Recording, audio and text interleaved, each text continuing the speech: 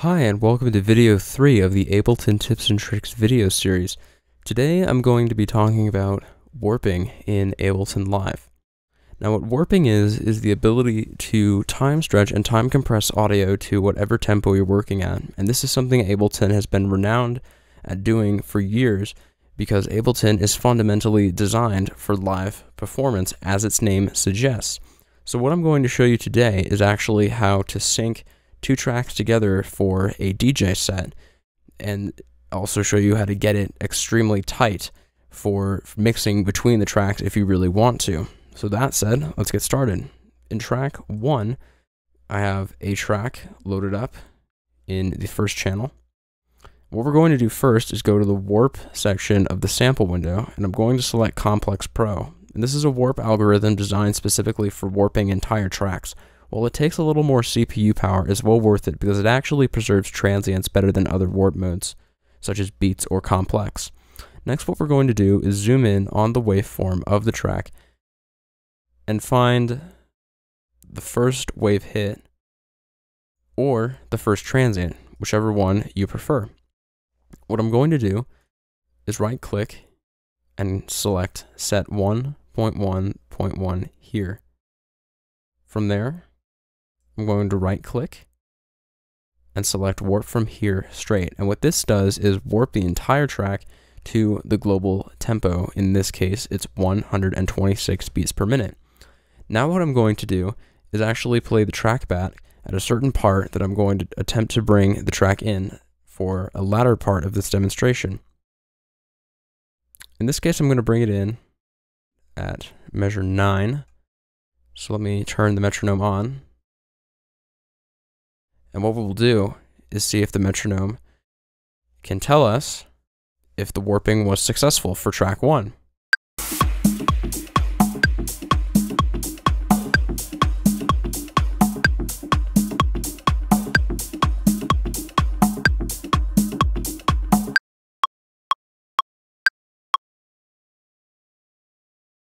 So it sounds like the warping worked perfectly. So we do the exact same procedure for track number 2. We're going to go down under the warp section, select Complex Pro. We're going to zoom in on the track. And in this case, you can see it has a very, very definite starting point. So we're going to zoom in a little bit more. Go to the first transient, right click, select 1.1.1 here, right click again, select warp from here straight. And both tracks should now be ready to go. Now what I'm going to do is demonstrate some brief mixing between tracks and bringing tracks in at certain points.